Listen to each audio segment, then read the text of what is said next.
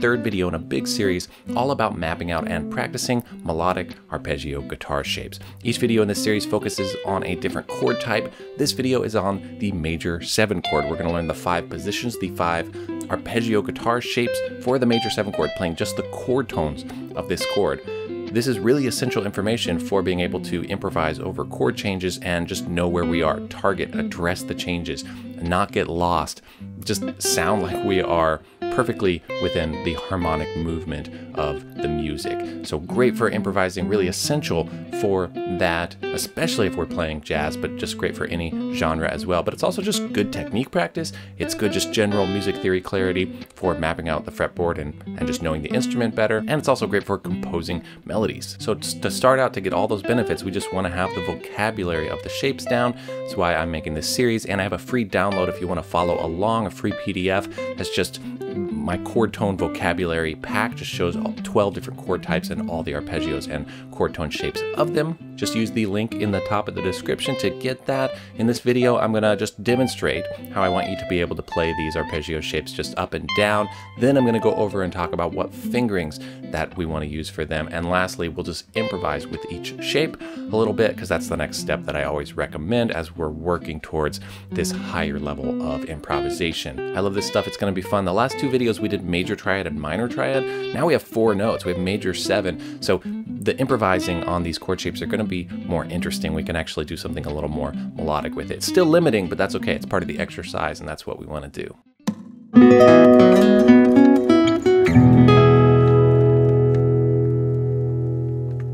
I'm Jared Borkowski from SoundGuitarLessons.com. On this channel, I teach on a wide variety of guitar and musicianship topics, all designed to help us gain more creative control over music so we can express ourselves more freely. If you're new here, welcome. Please subscribe and hit the bell. Okay, so I've narrowed down 5 steps that I want us to do on every single chord tone form, every arpeggio shape, to get us comfortable improvising over any chord type all over the guitar. And so this series is going to focus each video on one chord type, but we're going to go through the 5 steps over each of the 5 forms. So we're doing major 7 this time. Step 1 is to just do the arpeggio up and down with the root to root method. With the triads in the last 2 videos, I said we don't have to play every, stop on every root. With the following chords, with the 7th chords and beyond, I want us to really target every root with the root to root approach, which is we start on the lowest root, we play up. When we get to any root, you repeat it, and you can pause and repeat it, or just repeat it and keep going.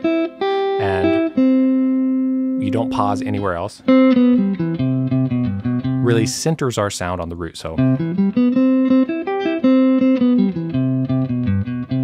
okay, lowest root, pause and repeat on every other root. Don't repeat anywhere else. You're bouncing right off the edge of the nose. So that's step 1. And here's the fingering. 2nd finger, 1st finger, 4th finger, 3rd, and then slide up, shift up. You can slide or shift. You don't have to re-hit it, or you can re-hit it. Sounds good to slide or to re-hit it. You can also use your middle finger to 3rd there if you want. There are always options, but I'm just recommending kind of at least a starting default. 4th finger, 1st finger, 4th, 3rd, shift that, 4th, 1st, middle, 1st, middle, 1st. Okay, so that's what I want you to do. That's step 1 on every arpeggio form ever.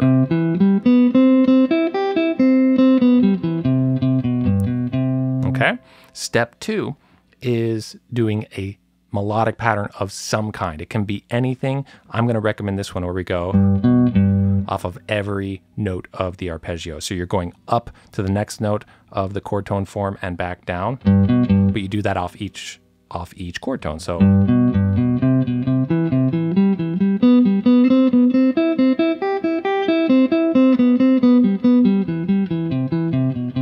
this is really important to do because we want to break up just not only playing that linear pattern, we need to find ways to see it, not just in that straight order that we practice things in. We want to do that first and get the fingering right, then do the pattern and let yourself kind of find any fingering that works for you for the pattern. And we're going to be improvising next.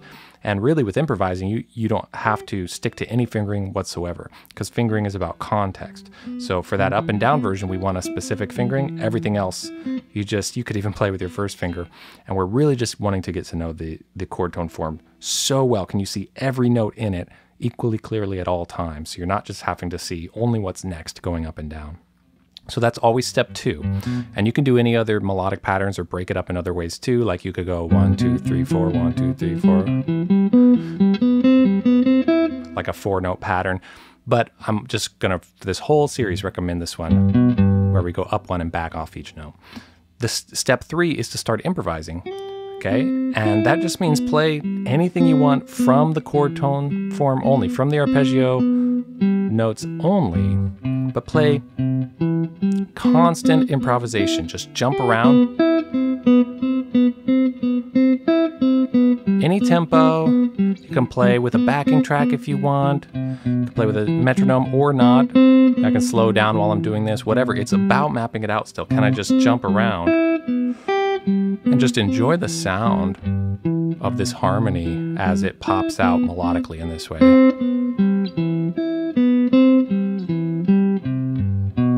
Okay, the constant notes is important for 2 reasons. One, we don't want to get sucked into thinking it needs to be an awesome solo or melodic yet. And it's really not going to sound that way when it's just constant notes. It's just going to sound very exercisey, and that's good. And 2, we want to condition ourselves to not have to pause because we ran out of where should we play another note. We want to be so confident that if we wanted to, you could just keep notes going indefinitely. So when we do the next step, which is to play melodically and have actual musical phrasing and try to express something, then we don't have an excuse for when we pause. We are pausing because it's a musical statement, not because, whoops, what notes do I play? Okay, so we want to be able to play constant notes. It's a fitness exercise of sorts, and it's a mapping exercise. And it should be fun also. I love it. Notice I'm still kind of trying to have a good feel, accenting sometimes.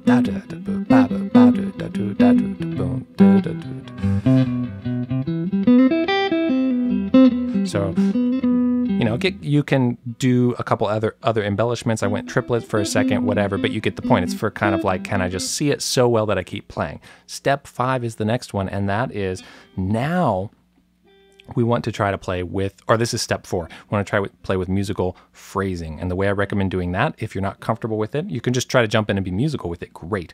But basically make some kind of statement and then make sure you pause for some time. So you're not doing the constant notes thing. You want to pause a little bit and react to what you played before. A great way to do this is, if you're not sure, is just focus on the root a lot, start on it, especially end your phrases on it. And the other big thing is to just repeat a ton. Repeat an idea a ton and maybe tweak it just a little bit, right? So if you start with an idea, repeat that idea and end on a slightly different note. That alone would be great. Or repeat the same rhythms, right? So if I try to do something more musical, I'm just going to keep it real simple.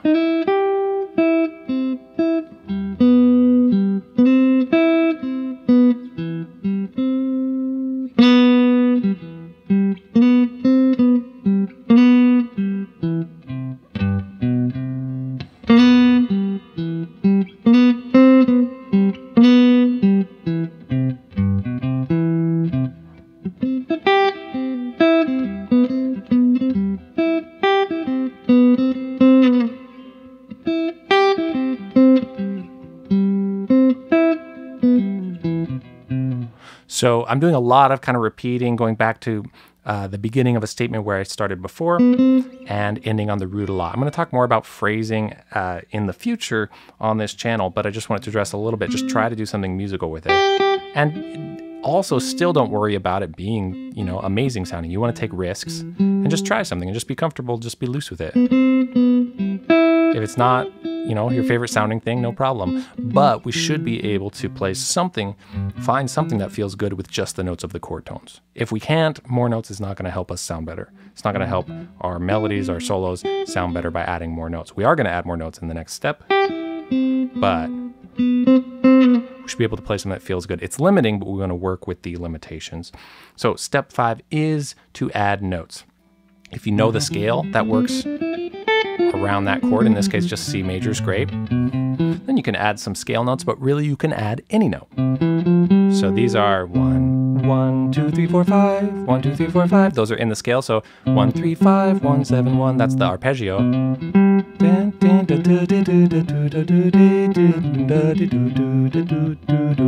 Going to 2, playing 4, but you can add any notes.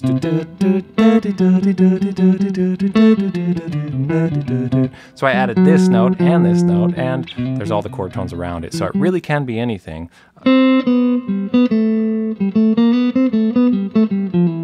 So every note can work, but it matters how you place it, where you place it. So if you play something you really don't like, it needs to just resolve somewhere, or you can repeat that idea to make it sound a little more intentional, or it's just a matter of where it was rhythmically placed that didn't sound right. That's how it works. Every note will sound good if you place it in a way that is around your chord tone notes.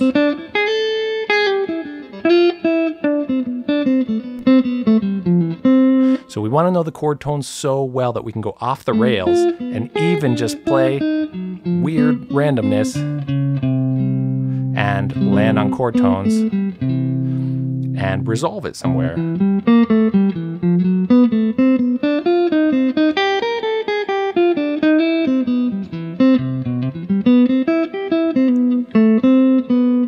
Okay, so that's a fun exercise too. Try to get sour with it.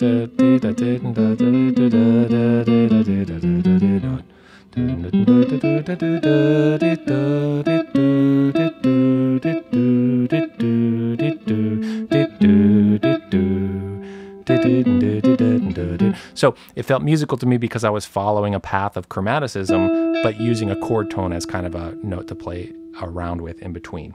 So just some thoughts on those 5 steps. We're going to go through those 5 steps way faster for the next 4 positions of this exact same chord form, major 7 chord, all the other arpeggio shapes. But those are the 5 steps to do, and we're going to do that through this series with other chord types as well. But let's go ahead to the next position, the next shape. All right, step 1 is root to root.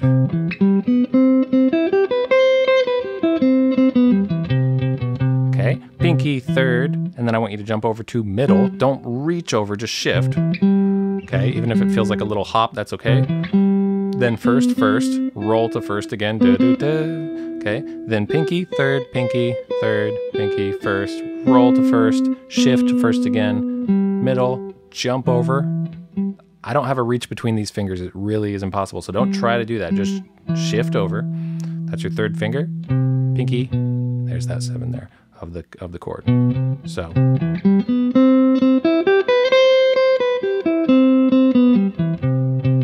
Okay, that's step 1. Step 2 is our pattern.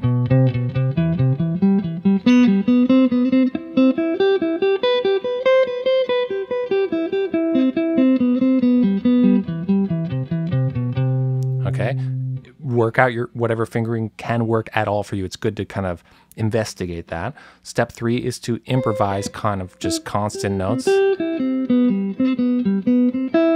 Nice and slow is fine if you want to. This is great.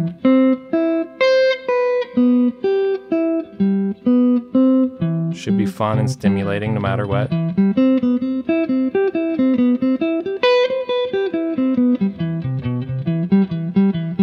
You could even just sit and do this while you think about what else to play. Which gave me an idea to just play other notes in between. But either way, you're just mapping out all those available notes by just playing them kind of randomly and freely. Step 4 is to try to do something musical phrasing with it.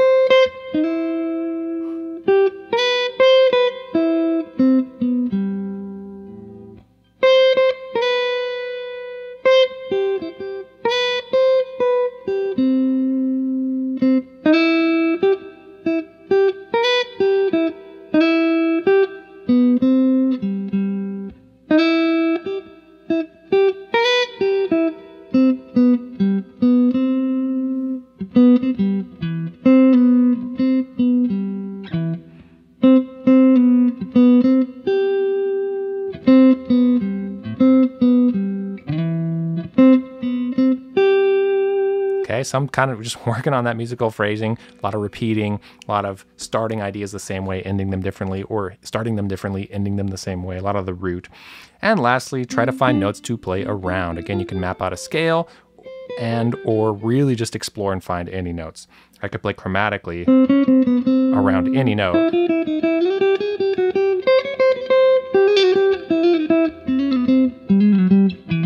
And because I'm focused on starting and ending on the actual chord tone in between those chromatic notes around it, it's gonna sound fine. It's gonna sound, you know, have a certain flavor you may or may not want to use, but it works.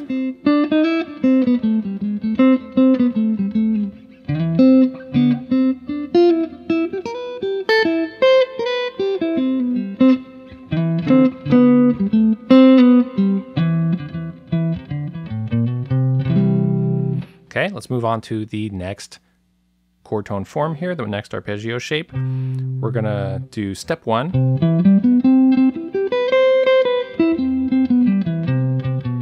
Step 2 is the pattern.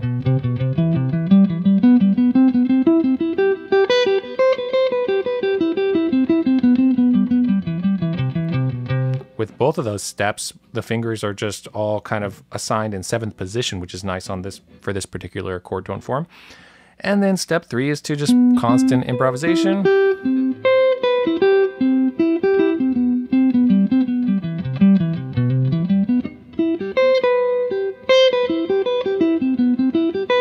So notice I was pausing. Sometimes that's not on purpose. I'm just kind of warming up to it. Let yourself just try things. It's okay to not be perfect.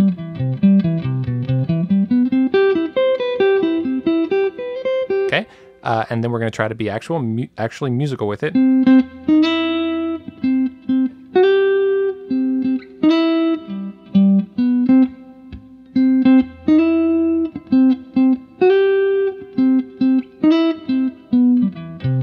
Right, so when you play something that you're like, hey, that could be a nice little song, that could be a silly little melody that actually makes sense as a song, that's when you know you're hitting your phrasing practice correctly.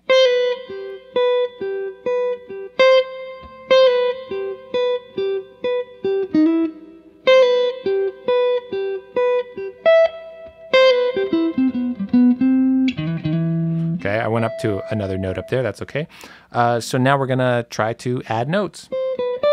Play around with the scale, or again, I really encourage you to just try any weirdness as long as you come back to chord tones.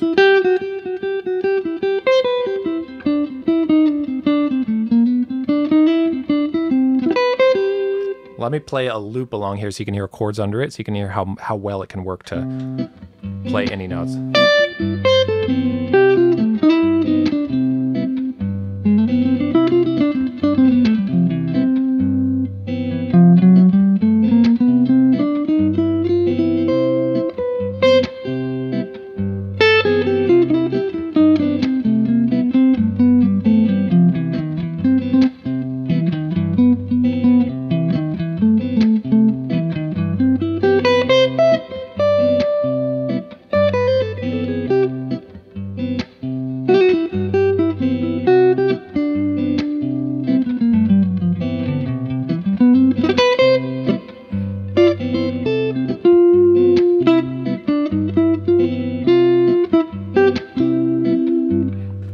Okay, so just kind of being adventurous, sitting on that 4 for a second. Da, da, da. That's what people call the avoid note, right? Da, da. But it has a musical flavor to it. You can absolutely play it. Da, da. And I was resolving to the 3, of course, within the chord tone form. Okay, let's move on to the next shape.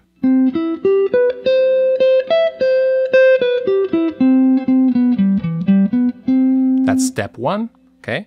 We're gonna use middle finger, first finger. I want you to jump over to second finger, okay? So then all of these can be played with your second, third, and fourth fingers. Second, third, fourth, third, fourth, third. Tips, all tips of fingers there. Okay, don't reach for this between the 3rd and the 5th of the chord. Just shift over there. Okay. So here it is again.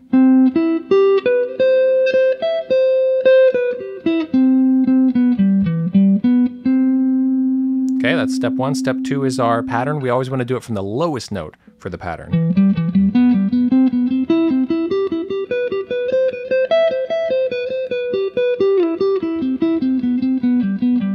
Notice my fingering got weird there because I could kind of map out exactly what I want, but I didn't have it ready, so I just did whatever I could. And I think that's good to explore a little bit. You can find what works for you, and just the only strict fingering for now I'm recommending is just as long as up and down we have a strict fingering. So the pattern on this one is pretty tricky.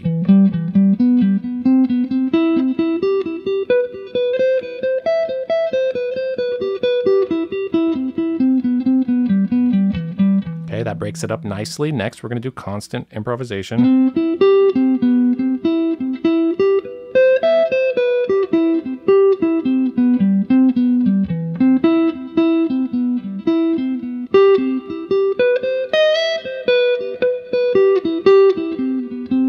I like to slide into notes. I don't really count that as it being a different note. I just think of it as kind of an embellishment. And then we want to try to do some phrasing.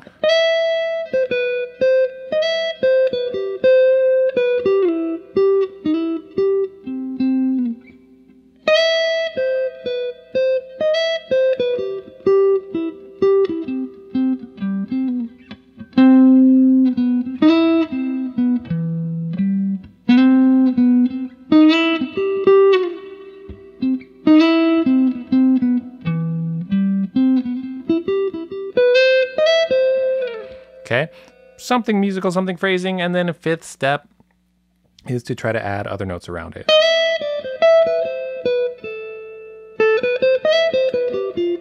Just try whatever.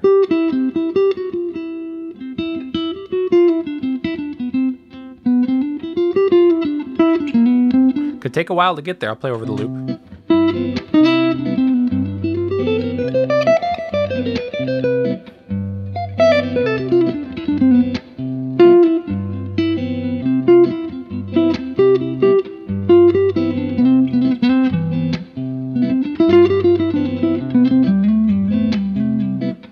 The better you know the chord tones, where all the chord tones are, the safer it is to just try stuff. If you try something and you lose where those chord tones are, that's when you know you need to, refine your view on those more with those other steps. But if you know them just rock solid, you really can just explore and try anything and feel safe getting back to a consonant sound anytime, any moment. Let's go on to the next shape. Here is step one.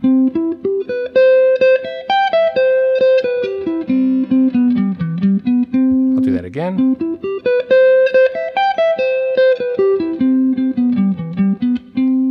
Okay, step one, all the fingering is just lined up with position 12. First finger lined up with fret 12. Okay, step two is that pattern.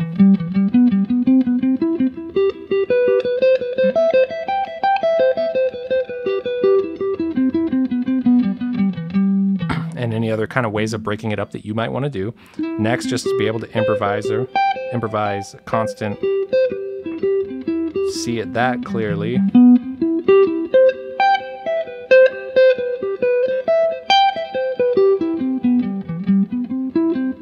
Then try to be musical.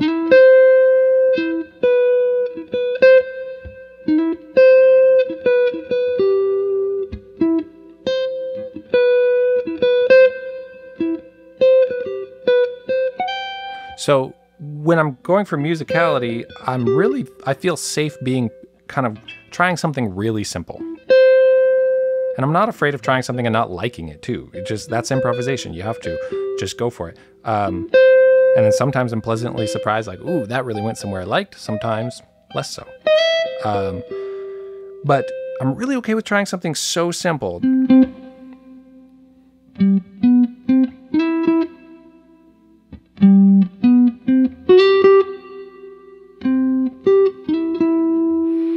And because of that step before where I'm allowed to just kind of go to town and go note, notes all over the place. If we don't do that first, we kind of feel like we have to prove ourselves and play a bunch of notes. But if you do that first, so you really feel like, no, of course I could play a bunch of notes if I want to, because I practiced that. Well, then you can really just be fine, feel confident being tasteful.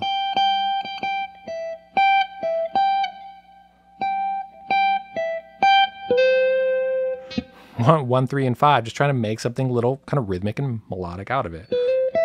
And then when you want to fill in those phrases with more notes, you have that ready to go.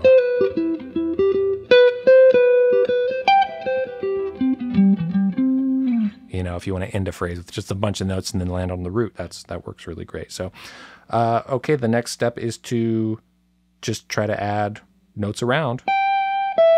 If you see those notes really clearly, what do the notes around it sound like?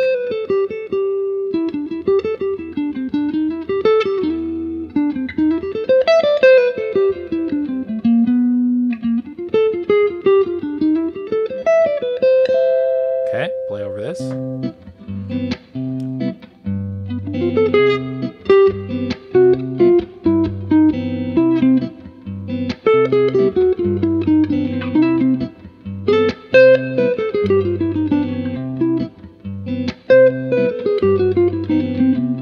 So I really am going back for that a lot to kind of justify it because it was a little funky. And I was like, well, what am I doing? Where am I going? So then I'll go back and kind of almost refine it on the spot, even if it was at a performance or a recording or something.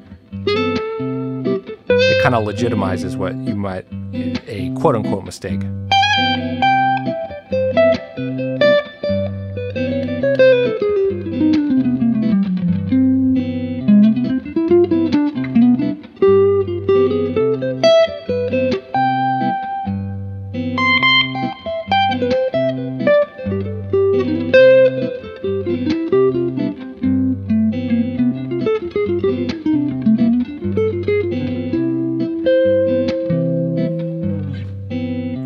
Wow, that's a lot. So those are the 5 steps on the 5 positions of that chord. We're going to do that stuff with other chord types. I hope you see how powerful that can be for improvising comfortably over any chord type, taking those 5 steps and doing that really thoroughly. And we're only doing it on the root of C so far, but of course, it goes without saying that you can move those to whatever root you need, and we should practice those in other places too, especially as they come up in specific songs that we want to play and whatnot. Don't forget to download my free chord tone vocabulary pack. That's all the melodic arpeggios from this series. Just amazing resource to have in front of you to practice this stuff. Just use the link in the description or go to soundguitarlessons.com/chordtones. Hit that like button if you liked this lesson. I post a new lesson every week. Next week, I'll be back with the dominant 7th chord so we can map out and do the same thing with that chord type. Looking forward to seeing you there. Take care. Thanks for watching and happy practicing.